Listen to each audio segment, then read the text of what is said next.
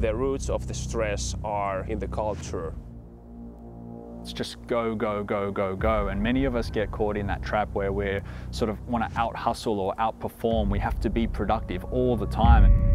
Welcome to the Siim podcast. I'm your host Siim, and our guest today is Andzei. Andzei is a director and videographer with who I made a documentary movie called Stronger by Stress. Stronger by Stress is based on one of my books with the same name and talks about how to become more resilient and healthier through hormesis. This episode is brought to you by BlueBlocks, my favorite light and sleep optimization companies. Artificial light at night exposure is associated with diabetes, obesity, heart disease, cancer, and Alzheimer's. BlueBlocks provides the highest quality blue blocking glasses that filter out the specific wavelengths that have been shown to suppress melatonin in studies. Melatonin is more than the sleep hormone. It's also vital for longevity, anti-aging, and immunity. Artificial light exposure suppresses melatonin up to 99% and makes your brain think that it's daytime before bed. That's why I love using BlueBlocks, to guarantee my body is making high amounts of melatonin prior to sleep. They also have daytime lenses that you can use to reduce digital eye strain and retinal damage when working in front of a computer all day. You can get a sweet 15% discount off all the BlueBlocks glasses, red light bulbs, red light devices, and sleep masks if you head over to blueblocks.com/SiimLund and use the code SIIM15. That's BLUBLOX.com/SiimLund, and the code is SIIM15, SIIM15. Andy, welcome to the show. Hey Siim, how are you? I'm doing good. It's great to have you on the podcast, and you're the, let's say, mastermind behind the new movie that we're releasing together, and where I'm also being casted. Maybe before we start to talk about the movie, let's start with why did you approach me in terms of wanting to create a movie together, and let's start with that. I've been interested in health. I would even say it's like one of my hobbies. I was just like following all your podcasts and also other biohackers podcasts and stuff, and reading books. And I just realized that pretty much everyone who is 30 or older usually is interested in health in some way or another, but not everyone has time to listen to, 4 or 5 hours of podcast per day. But I had, for some reason, or I was more interested into that. So there is the information is out there. Like even in this film, you won't learn anything new or exclusively new. You can get this information out there, but it just takes a lot of time to find people who you can trust. And so I thought I could save a lot of time for a lot of people by putting all this wisdom into 1.5 hours, so that was my main motivation to do this film. Yeah. We actually met first time maybe 2 years before starting the movie, when you actually came one of my retreats, and then we first met the first time, and then you approached me again in 2020 to make this movie. Now it's been almost a year and a half in the making, or almost 2 years, and it's going to be released the first time on iTunes on March 8th, and it's also going to be coming out on other platforms across the world, so Europe and North America and everywhere. That's correct. Yeah. Right, but maybe I'll just show the trailer. The roots of the stress are in the culture. It's just go, go, go, go, go. And many of us get caught in that trap where we sort of want to out-hustle or outperform. We have to be productive all the time. Well, chronic stress, that's kind of like a disease or a plague. My mind made me sick. I pushed myself over my own limits. Negative stress is something that breaks things down, while the beneficial stress that makes you grow challenges you enough so that you actually get to your peak performance. You're not only seeking help when you get sick. You actually create your resilience to different kind of challenges that we are facing as a humanity, but also in your personal life. Technically speaking, everybody's a biohacker. Everyone's performing biohacks on a daily basis, whether they know it or not. Drinking a coffee in the morning, that's kind of biohacking. Caffeine to stimulate you, to wake you up and get you in this more active state and be alert and show focus. Individually, it is the way of living. Collectively, it is the preventive healthcare system. All the available tools that we can use from nature, from science, from technology, from all kinds of possible ways that we can enhance our self-consciousness. It's kind of sad that most people don't ever truly get to understand how amazing their bodies are and what they're capable of. We can live in the desert, we can live in the Arctic, we can live in the rainforest. So that's been, I think, one of the biggest reasons to our success as a species so far. Physiologically, we've been actually domesticating ourselves. We are basically looking at diversity and how that supports resilience and your health. Just to be able to feel good, you need to pay attention to several things at once. Eating better, sleeping better, moving constantly. Stressors and environmental disasters, they're not going to go away. They're going to keep happening and we can't really avoid them. The only thing we can do is to keep ourselves more resilient, keep ourselves more adaptable, and to prepare for those things in advance.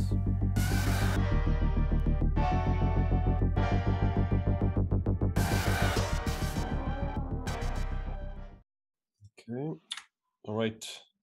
So that was the trailer, and yeah, like I said, the full movie is going to be like an hour and a half. We had actually a lot more material that, like almost, how much was the total, let's say, content? Maybe like 2.5 hours or? Yeah, I think edited one is like same amount, so 1.5 hours. But we recorded obviously like, I don't know, 70 hours in total or something. So a lot of good stuff out there. Yeah. Yeah. How long did it take you to, because this is only like us two working on it.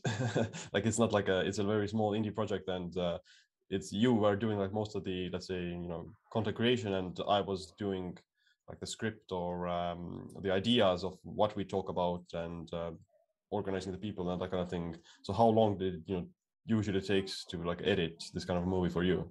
Because you do it like as a professional thing as well for like other things. Yeah, I mean, this particular project was, I think it was like 8 months of editing, but it's like 8 months, 12 hours a day, every day. So like usually when people say how long it takes like to edit, they take into like they take weekends off and stuff. So, but with the biohacking, you don't really need to rest. You can optimize yourself and you can just work quite a lot and still recover for the next day, and you don't really need weekends. So yeah, it was like I would say like eight months approximately, probably doable in 6, but yeah. Yeah. Did you use any like supplements or any hacks to improve your productivity? Yeah, I tried all kinds of stuff, but I had this QualiMind next to my laptop, but like it's so powerful that I use it only when I really need it. So I find like natural things, like I don't know, going out for the walk or just lifting heavy stuff, or just even like a short meditation works like really good for the productivity. And editing is like it's quite special in a way that it's quite easy to be focused, because you just go into this tunnel vision, you don't see anything, and you can just edit like forever without distractions basically. So it's not really hard to focus on editing. Gotcha. Yeah. But the title is like Stronger by Stress, of how not to be in chronic stress and how to use these positive stressors. But did you get ever like stressed out from making the movie? Yeah, but to the like a healthy degree, I would say. I mean, it's just like when you do something like this, you constantly doubt yourself, and you don't really know. And for me, I think it's for most of the directors, the hardest thing is to just look at this with a with the fresh eyes, you know, like for example, I thought like the film was done in 3 months. I really thought like it's done, and then I just took like a couple of days off and watched it, and I realized it's so bad. I need to work so hard on it. So these things are the hardest, you know, just to look at it. Okay, this is what we have, and it's not perfect, you know. Let's make it good, you know. Yeah, well, maybe like it's different for the director who has like a more perfectionist outlook and a very like yeah, like you're looking at it as a, like of this more than a regular person would. Whereas like, you know, the people that I have talked to and all the like other cast of the movie, they say that it's very good, and I also agree that it's really great. It's very like engaging, and it's definitely not boring, and teaches you information at the same time, but it's also like, you know, visually very beautiful and appealing, and yeah, the information is also like really good.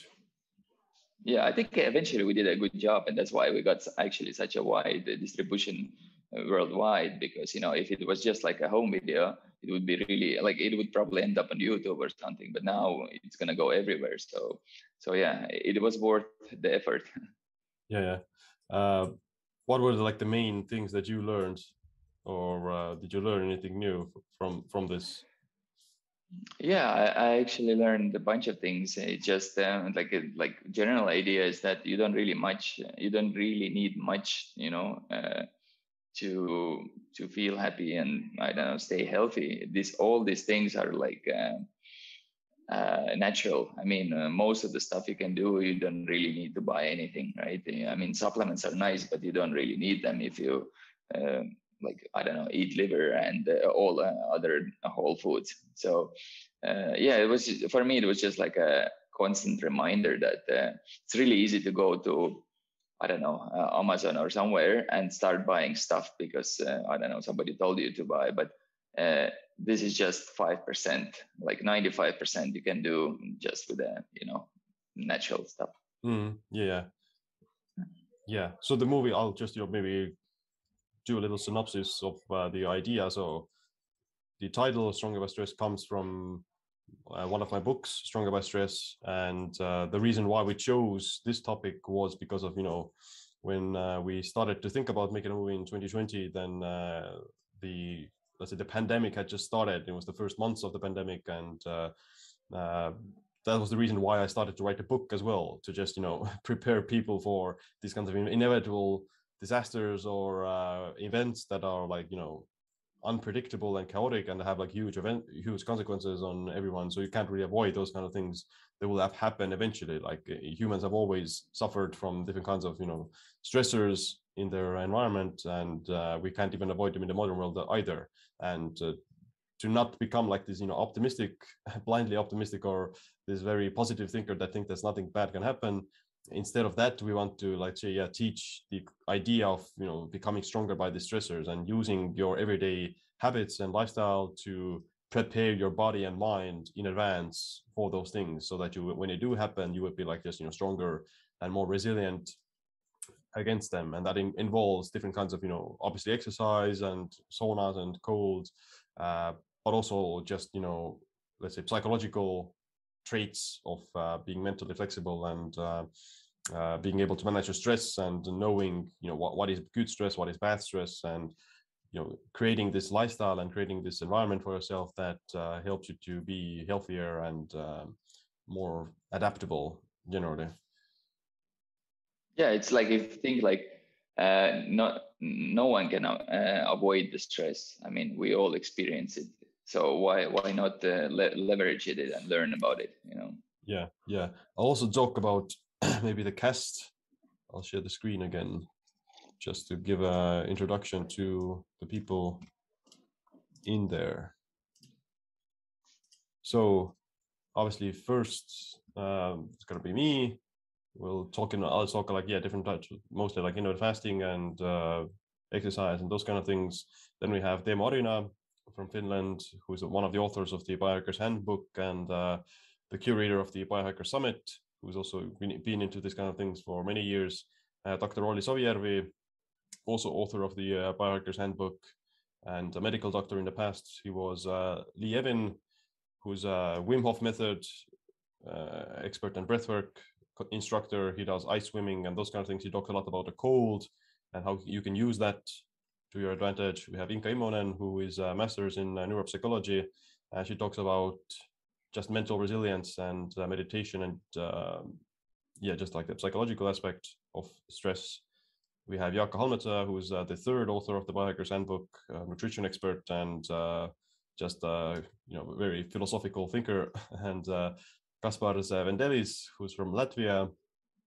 He is also basically like a more everyday biohacker and talks a lot about different kinds of ways to use stressors, these hormesis and positive stressors for longevity.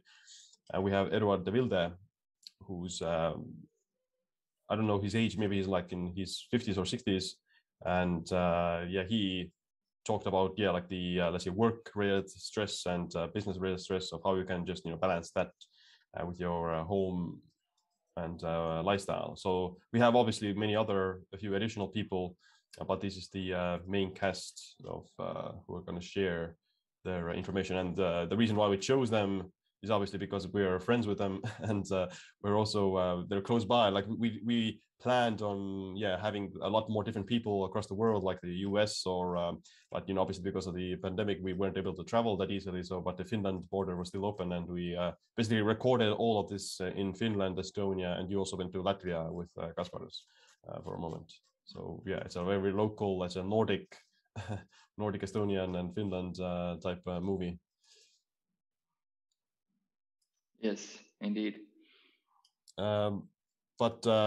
Maybe let's briefly also talk about you. So like what got you into biohacking and health?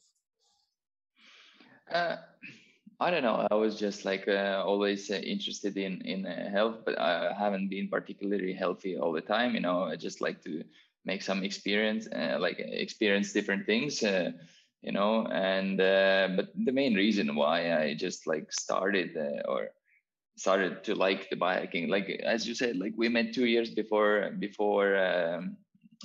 film, and Kaspars, who is also one of our heroes in the film, he actually mentioned like, oh, there's one like really young, really smart dude in your country, you should get in touch and blah blah blah.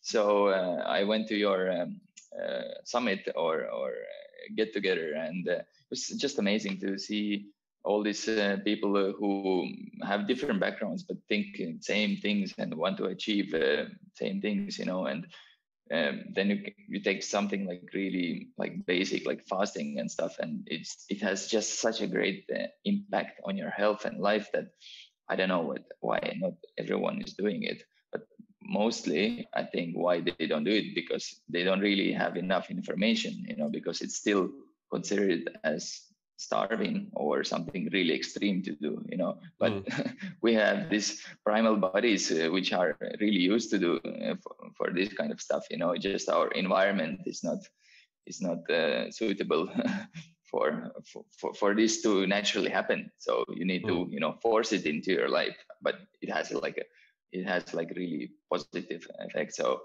biohacking is amazing in that way. Yeah, for sure.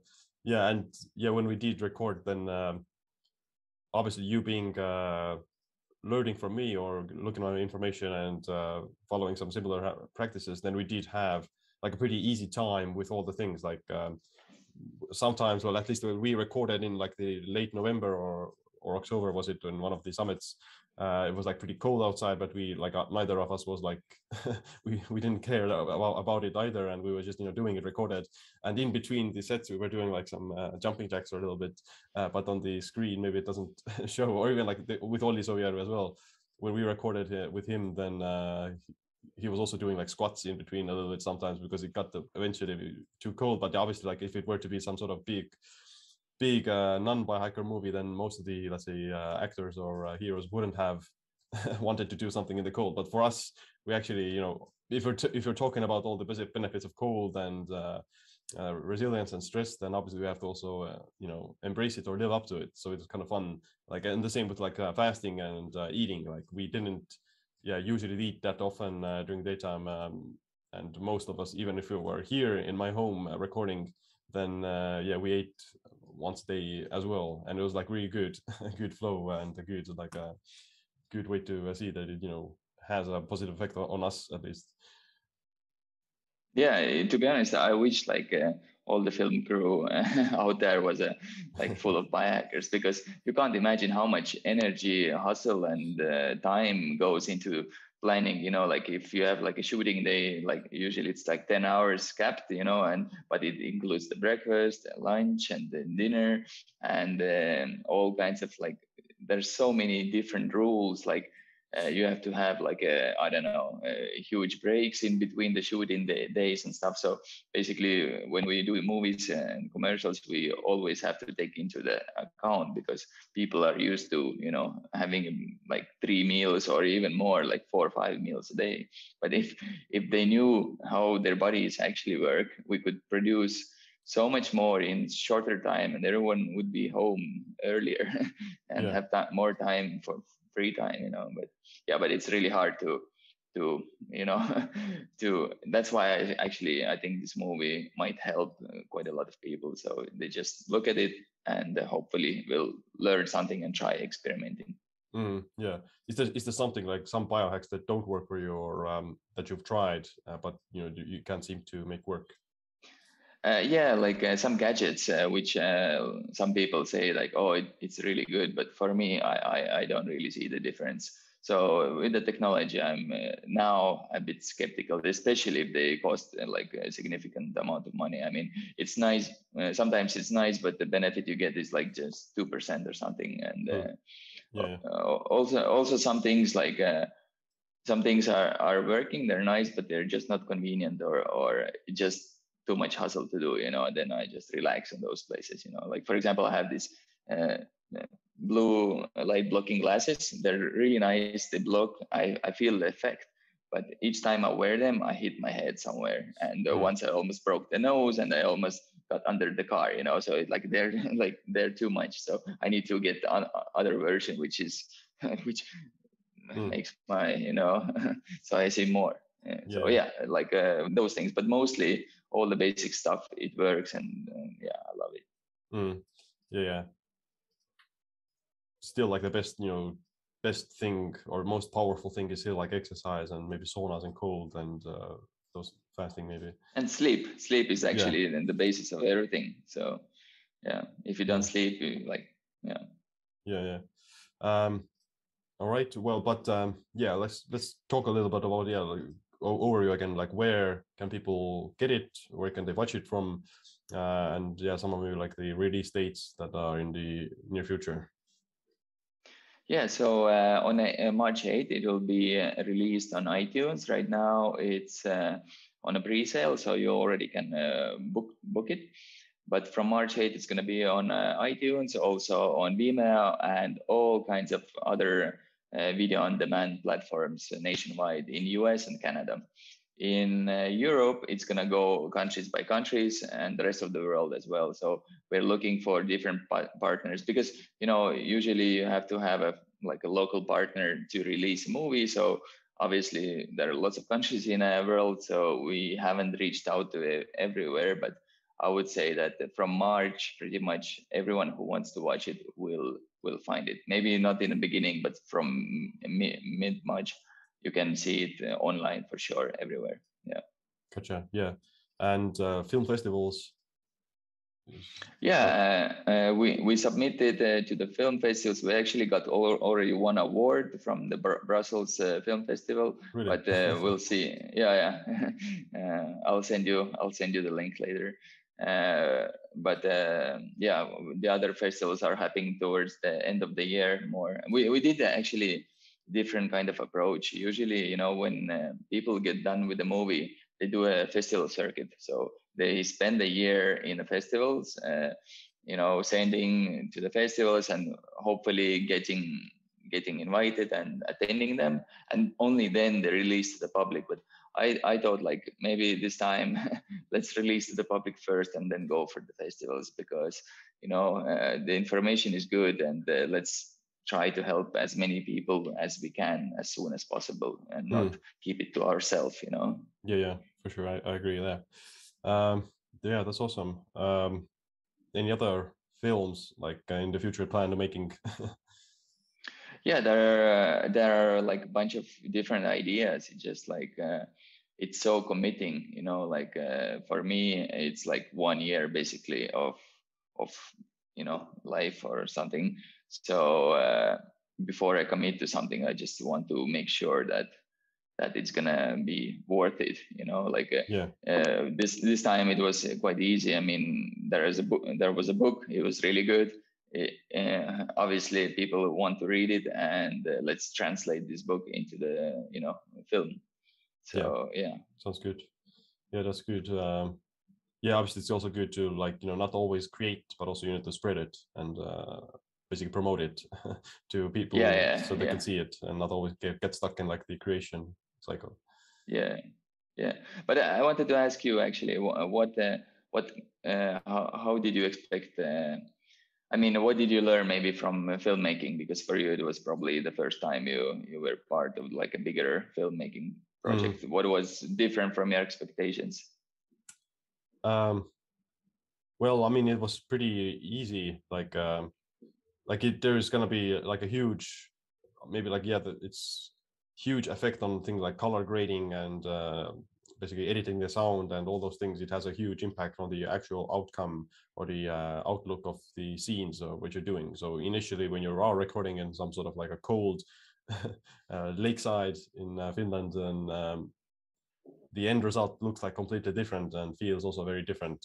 Feels very warm, the movie, and feels very like cozy in some sense. Whereas when you are actually recording, then it's may not be that. But yeah, I think it definitely, you have like such a very, very good and unique way of editing, of making it very like almost like an action movie, or because the film it's not like some regular boring documentary. It's a very fast, it's not like super crazy fast that you can't keep up with, but it does have like a good way of keeping the viewer engaged and keeping the basically story entertaining while being interesting at the same time. So I think maybe that was a tool that I learned more of. How can I incorporate that into, from the information side, I basically knew almost everything